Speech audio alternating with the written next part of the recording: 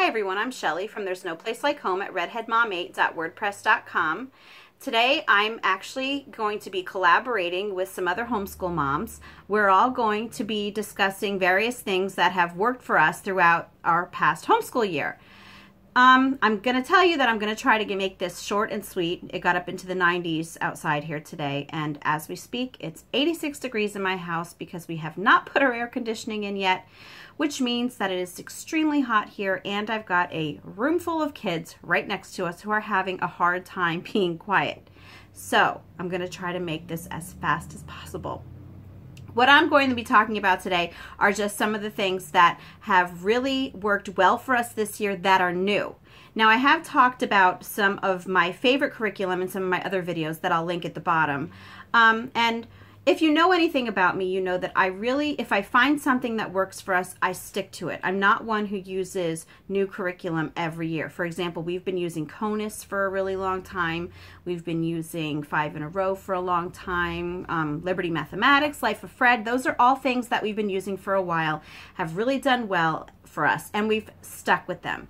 But what I'm going to be talking to you about today are things that are new in our homeschool this year and that we have really liked, because we've tried several new things this year. Some of them were okay, but these are the ones that I really enjoyed and that really worked well for us.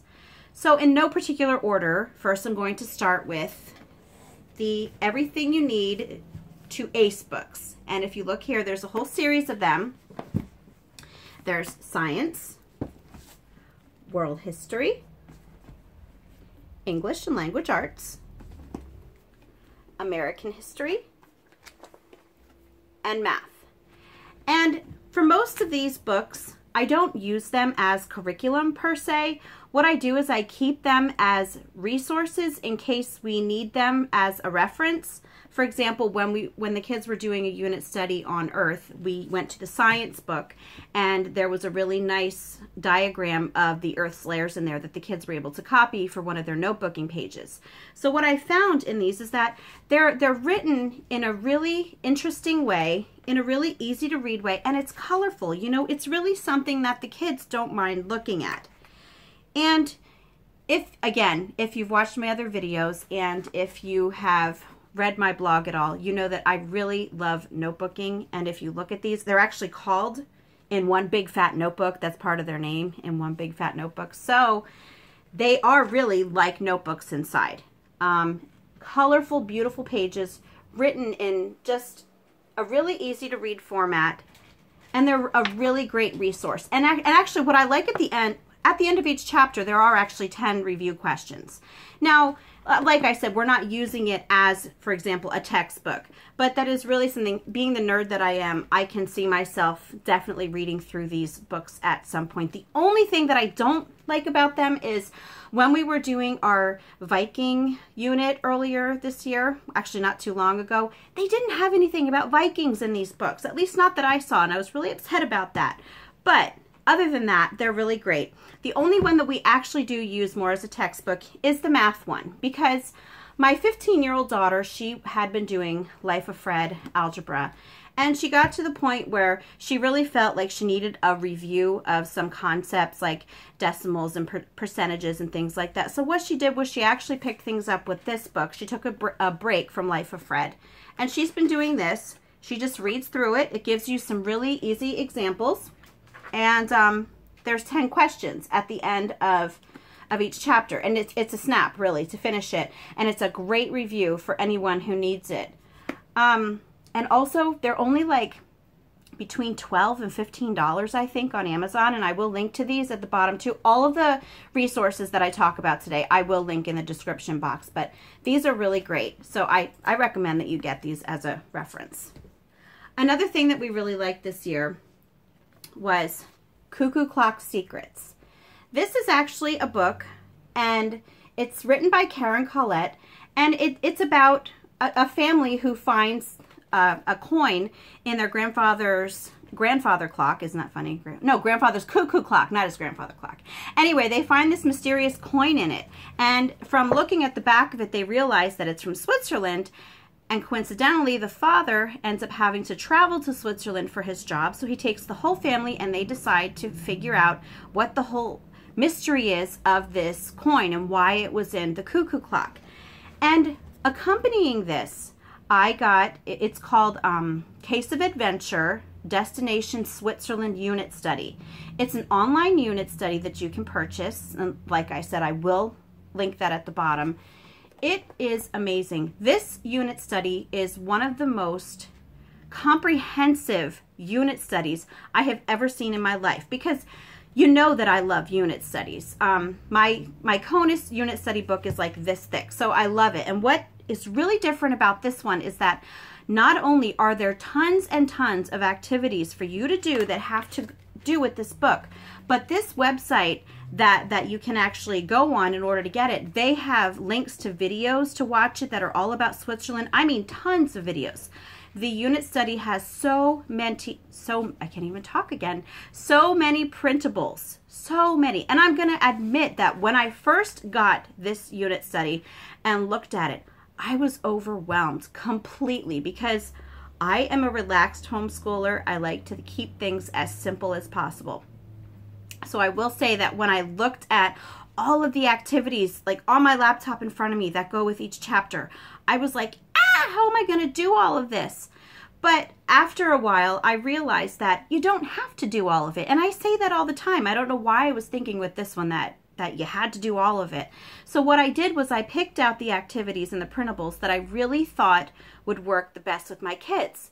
And at the end, we were able to make a beautiful lap book. Well, each of the kids who used this did. And by the way, I did use this with my fourth, fifth, and seventh grader. I could have used it with my younger kids too, but I group my kids. I don't do all of them at one time because it's too overwhelming. So I did not use it with my younger kids, but it definitely can be used with a younger child. But anyway, so here is the lap book that we did. And this is the cover. And this is just a sampling of all the printables. There are so many more than this. So right here we have a map of Europe. And let's see, we talked about John Calvin. There's a little cuckoo clock. There's the coin that was found in the cuckoo clock. Lots of mini books included. Lots of them. This is all about Switzerland, and the kids had to write different things about the different areas of Switzerland, because the terrain of Switzerland is, there's so many different, how can I put it, weather and landscaping that you see there. There's mountains and there's warmer weather. So what they did was they described each area there. And then here we have, it's big. So I'll just do this one. And this is just another mini book that we did. These are the languages of Switzerland. In Switzerland, there are lots of languages that are spoken. I think it's, let's see, French, German, Italian, and Romansh. So what this does, I don't even know if I said Romansh right, by the way. That's just how I say it. So what this does is it just gives you certain sayings that you can say in each language. And there's a car beeping outside of my house.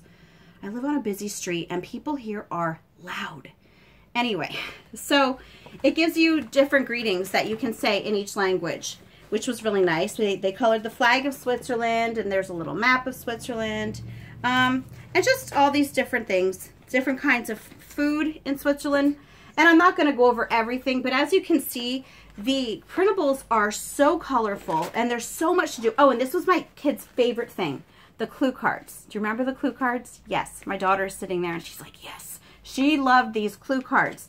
And what they did, I think it was almost every day. Now, this isn't even all of them. Some of them, I think, fell out somewhere in our tote. But what they would do is they would have their own little, it would tell you how to solve the puzzle.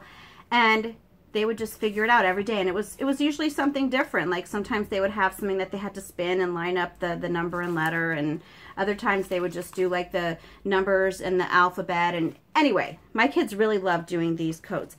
And the cool thing now is that I just found out that they are coming out with their Destination Scotland unit study this summer. So I'm really hoping to get my hands on it because I love Scotland. So we'll see about that. Okay, so another thing that we really like, not curriculum per se, but we always start our homeschool day with a devotion. And I have always found, now the devotions, I do the 7 youngest kids all together for the devotions. And I've always had a hard time finding a devotional that I really liked. This one is awesome because it has every few pages, there is a Bible reading. Let me see if I can find one that actually goes with it. There's a Bible reading and it will tell you a verse to read. It will give you related verses. And then it tells you some questions to ask the kids. And it's a really great conversation starter for your devotion time. And another thing that I really like is that it is translated into, it's called New International Reader's Version. This is written in a conversational language. It is true to the Bible's original meaning, but they write it in such a way that it is actually easy to understand it. Another great resource that we had this year, and we're actually reading this now, the Dragon of the Month Club. This is our current read aloud. I read it before I actually read it to the kids. And this book is awesome. I really recommend that you get this book for your kids because it is such a great gateway to get your kids to want to read classic books, because there are so, I don't want to tell you the storyline in it because that would give things away. But I just want to tell you that it really ties in so many different classic books. The Adventures of Sherlock Holmes is in here, and old German fairy tales. And what else is there? Dune, if you remember the book Dune. Things from that are tied into this. And this is a really great way to get your kids to want to read these classic books. So I love this, and I really hope to get the second book when it comes out. It's going to be a series, I believe. And the last thing that I'm going to talk to you about today is my Beautiful Feet curriculum. I have always wanted to use Beautiful Feet because it's a literature-based curriculum, and I love living books. I think that they are just the best way to get your kids to learn. So when I had the opportunity to try out the Beautiful Feet curriculum, it's early American history, and again, I'm using this with my 4th, 5th, and 7th graders. We love it. What it does is it tells you what to read. There are a lot of books that go with it. So far, we've gotten through the Vikings and Columbus. And it tells you different questions that you can ask. There are maps that you can download for the kids to trace and label.